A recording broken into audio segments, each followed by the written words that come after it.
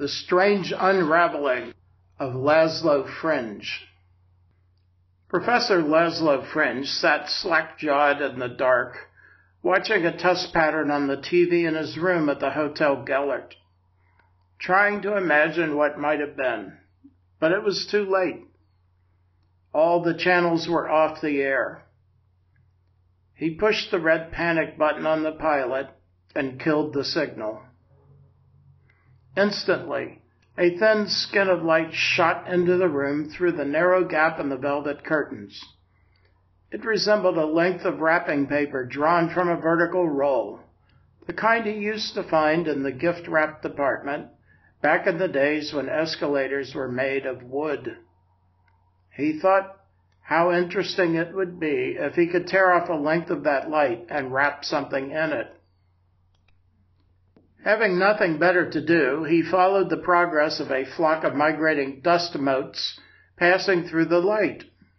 For a moment he was certain their movement looked coordinated, as if they were trying to get his attention.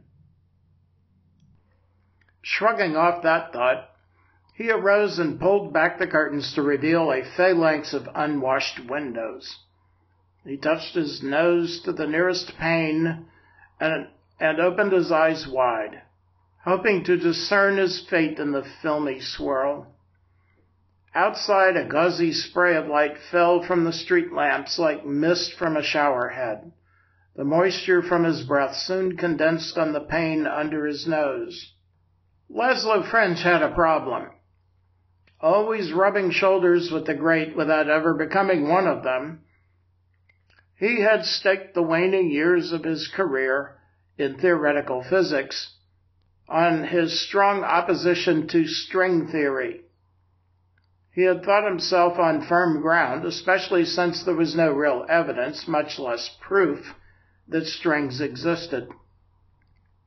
Sadly, and despite his many years in academia, he had failed to take adequate account of the power of fashion trends in the sciences. Finding himself unable to make his voice heard above the harmonious twang of vibrating Stringfellows, much less publish, he had become resigned to an early and obscure retirement. In itself, this was not such an awful fate. He found it quite easy to stomach the indifference of his colleagues, whom he often described as a seraglio of flirting eunuchs. What had truly galled his sense of the order of things was the prospect of being expelled from the venal colony of academia by a bumbling bloviatrix like Dr. Joan Dark, chair of the physics department. Lazlo had been fine-tuning his resentment against Dr. Dark for 3 years, ever since she had gained ascendancy in the department. As he saw it, her meteoric rise to the top of the academic meat slurry had come about through the same mechanism that allows the fog of war to mask a heinous atrocity. While his description of her as a roughly hewn bully broad who owed her position to quota filling rather than to academic accomplishments or administrative prowess was substantially correct, Lazlo had not helped his case by letting his contempt shine quite so brightly. He knew the end was nigh when the university student-run newspaper printed a cartoon he had drawn showing Dr. Dark emerging from the physics building dressed in bib overalls and a floppy floral hat. A sign reading D-brane or P-brane hovered over her head, which was depicted as a ball of string. The final straw, however, was the bug-eyed buzzard leaning against the building, holding its stomach and vomiting into the bushes. Since Lazlo never admitted to having drawn the cartoon, and there was no way to prove he had, the administration was unable to fire him outright. Nevertheless, he had not been at all surprised when Dr. Dark summoned him into her office a few days later. With his nose still pressed to the pane, he replayed the scene once again just to keep it fresh. The department has voted to invite you to the Stringfellows conference in Budapest next month in acknowledgement of your many years of service to the university, Dr. Dark said. This, of course, is contingent upon your decision to retire immediately after the conference. We will host a retirement party for you in Budapest, which I trust will be a nice send-off, especially since, as I understand, you are of Hungarian extraction. To short-circuit any further discussion, Dr. Dark sprang from her chair and conducted Lazlo to the door. Extending her hand, she said, "Well, good luck to you, Lazlo, and try to remember us fondly." He shook her hand and departed without a word. No matter how bad it is to be forced into early retirement by this trend-surfing careerist, he muttered to himself in the hallway, being forced to endure yet another soul-murdering string theory conference is surely cruel and unusual punishment. Lazlo closed the curtains and returned to his chair. Firing up a Cuban cigar, he poured himself a large glass of Tokay and raised a toast to the puking buzzard. Long may he hurl. Placing the empty glass on the side table, he noted that the skin of light had returned along with the dust motes. To amuse himself, he blew cigar smoke at the light. He'd always liked to watch cigar smoke pass through light. Yet this time, rather than simply passing through, it swirled around what appeared to be a solid object, invisible before the smoke revealed its shape. Curious, he directed a huge mouthful of smoke straight at the light and leaned forward to get a good look. The face of a man, impassive and unblinking, emerged from inside the swirling smoke. Lazlo leaned closer until their noses nearly touched. He felt like he was looking into a mirror at an unrecognizable face. "Bloody hell, that's a strong cigar, Lazlo," it said, coughing loudly several times. Startled by the abrupt coming to life of this ephemeral figure, Lazlo retreated into the depths of his chair and reached for the Tokay. "Who are you?" he asked, wiping his mouth on his sleeve. Seeing that the face had almost disappeared, he blew more smoke.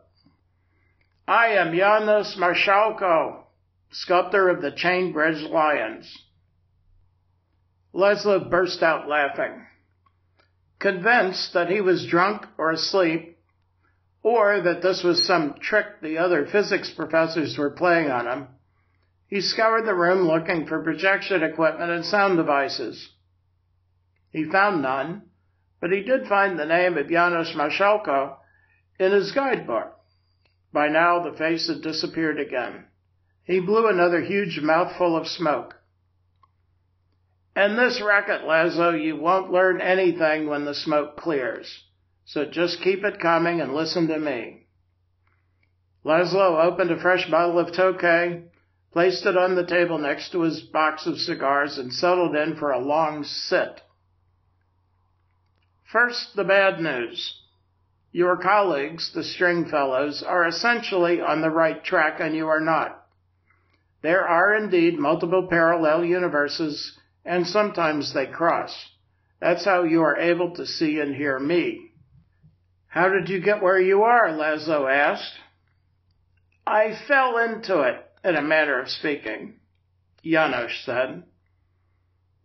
"The legend about me is true. I was sick to death of people asking me why the lions I sculpted have no tongues, especially when they do have tongues, as anyone can plainly see from the proper angle. I was the butt of every joke in Budapest. Unable to get any new commissions, I spent my days wandering around the city until one day, as I was walking across the chain bridge, some grubby little smart-mouthed street urchin asked me about the tongues. I couldn't take it anymore and jumped off the bridge." "Sounds like an extreme reaction to me," Lazlo said. "Very likely. In retrospect, I should have thrown the little puke into the drink and continued on my way. But hindsight is always 20/20. Still, there was an upside.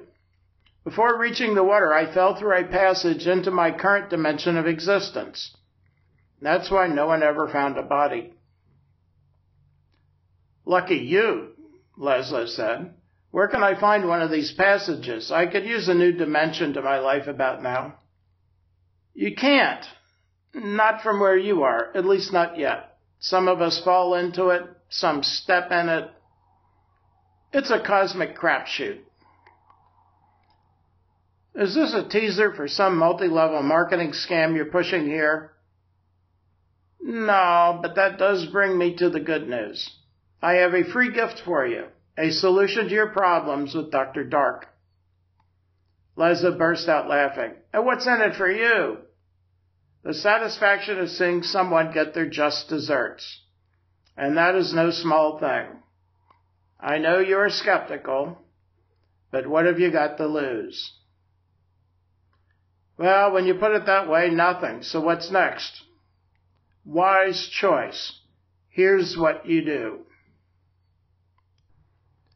Standing at the lectern, Lazlo surveyed the pestilential assemblage of hot and cold running sycophants with bemused detachment, unburdened by any expectations for his future. Then rising above the tepid hubbub of disinterested tutting and clucking, Lazlo began to speak. Ladies, gentlemen, colleagues, and especially Dr. Dark here at my left, our esteemed chair of the physics department, I have wandered aimlessly in the wilderness of ignorance for far too long. Tonight I stand before you a repentant soul returning to the light of reason. The room froze in silence. Just last night I had a vision that convinced me string theory will one day light the way to a better world for all mankind. The audience shifted uncomfortably in their chairs and looked questioningly at each other across the banquet table. Your skepticism is well-founded. Were I in your position, I would not believe me either, especially after the circumstances surrounding my retirement, regarding which I can assure you I have no intention of returning to academia after tonight. An audible sigh of relief rose from the audience, especially from Dr. Dark. Indeed, my days of playing a bit part in this third-rate kabuki production, especially with a bunch of sorry-arsed cardboard cutouts like you lot, are gone forever. I have observed conclusive evidence of the existence of parallel dimensions, and I intend to pursue this research on my own. A noticeable shudder of embarrassment crackled through the room. Of course, I am also convinced that your various approaches to string theory are nothing but flimsy paper cliché constructs that have, at best, a palimpsestual relationship with the truth. Indeed, I recall one of your number gaining academic tenure on the basis of his rigorous research into the weighty question, if a solipsist commits suicide in an uninhabited apartment house, will the body ever be found? At this, Professor Mallard erupted with loud gasping and hawking noises until, at length, he expectorated a large piece of artichoke heart that had become lodged in his throat. He covered the offending morsel with his napkin, but he could not hide himself from the beady-eyed stares of his colleagues, many of whom wondered how he could have secured tenure on the basis of such thin gruel. Then again, he was rumored to be an exceptionally cunning linguist, and they all knew how much Dr. Dark enjoyed wordplay. But enough of the petty past, Lazlo continued. To celebrate the bright new future of our profession, I have availed myself of the services of Mickey Molnar, head chef of this lovely hotel and the host of Hungary's most popular television cooking show, to prepare a sculpted baked Alaska for tonight's dessert. After dinner, he will be available to sign copies of his latest book, Steel 2 Eggs. At his signal, several waiters wheeled out an enormous cart supporting a meringue sculpture of 2 chain bridge lions, each 3 feet tall, facing a 5-foot-high meringue representation of the castle hill, complete with a chocolate tunnel. They positioned the dessert cart with the lions facing Dr. Dark, her head still visible above the hill's summit. Lazlo grabbed the microphone and retreated to the far end of the stage area where he stood in the shadows. With cooing and gurgling sounds still bubbling from the crowd, he continued, "With this creation, I honor all those who seek the truth. We do not have all the answers yet, but I can promise you that the light we see at the end of the tunnel is not an oncoming train. No, the light we see at the end of the tunnel is..." Before he could finish the sentence, the castle hill erupted with a loud chuff-boom sound, spraying meringue and chocolate sauce throughout the room. Simultaneously, a silo of multicolored flames shot upward from Dr. Dark's bushy bun hairdo. "Look!" someone cried out. It's, someone stammered. "Joan Dark with her hair on fire," Professor Mallard screamed. "Someone put it out." By this time, well aware of her plight, Dr. Dark was screaming and slapping at her flaming hair with both hands. 8 strapping waiters led by Kovacs, the event manager, arrived with water buckets and doused her, while Kovacs let loose with a fire extinguisher. In a panic and unable to see, Dr. Dark dove headfirst off the stage into the baked Alaska. She came to rest with her face in a bowl of cherries, nestled between the lions and her posterior propped up in an upward trajectory by what was left of the castle hill. An emergency medical team arrived and, afraid to move her, wheeled the entire dessert cart to the ambulance and rushed to the hospital. Amidst the chaos, Lazlo took French leave and returned to his room unnoticed. Soon Kovacs arrived. "We got it from all angles, Lazlo, just like you wanted," he said. "It's all on this DVD, edited and compressed. Be careful, this is the only copy." Kovacs handed over the DVD and trotted back to the banquet hall. Tapping into a high-speed wireless connection, Lazlo uploaded the video and sent out an anonymous viral announcement to 6,000 viewers. He then uncorked a fresh bottle of Tokay and turned on the TV. Within the hour, the footage appeared on CNN, the BBC, Sky News, and the local Budapest channels.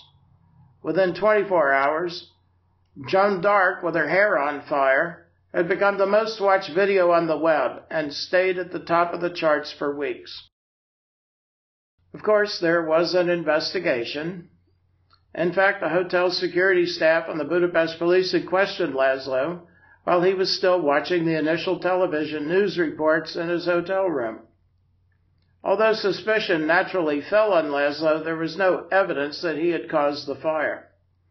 In fact, they could not entirely explain how the fire had started, nor why it had caused no real damage.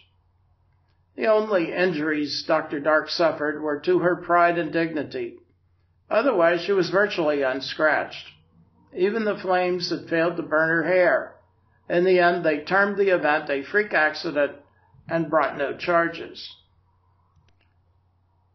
Lazlo stayed in his room at the Hotel Gellért, drinking Tokay, smoking cigars, and, with the able assistance of Janusz Mashalko, writing a book about parallel dimensions. Because of his extraordinary exposure due to this incident, his book, entitled The Rat's Nest Revealed, became an enormous bestseller, and he traveled the world giving speeches and appearing on talk shows. This brought in so much money that he formed an investment syndicate, bought the Hotel Gellért, and set up permanent residence in his room there. Meanwhile, driven out of academia by laughter and derision, Dr. Dark and Professor Mallard married and became wildly successful televangelists by using string theory to support creationism and other fundamentalist beliefs. According to the Dark-Mallard principle, some 10,000 years ago, God caused several parallel universes to collide, thus creating our universe, the Earth, and everything in it, including the human race and prehistoric remains from other dimensions. This latter point conveniently explained, among other things, the dinosaurs. Their success also gave rise to a series of popular self-help books, including the perennial favorite, Freak It All, How to Profit from Unexpected Events. Several years later, at the peak of their new careers, Dr. Dark and Professor Mallard were taken aback when they encountered Lazlo Frynge standing by the entrance to their hotel in New York City. He bowed slightly and motioned for them to enter first. Nodding a silent thank you, they quickly spun through the revolving doors. Emerging into the lobby, they were shocked to find Lazlo already there, leaning against a pillar some distance from the doors, reading a Budapest newspaper. Holding each other tightly and averting their eyes, they walked past Lazlo in silence, unable to see the slight smile playing across his face.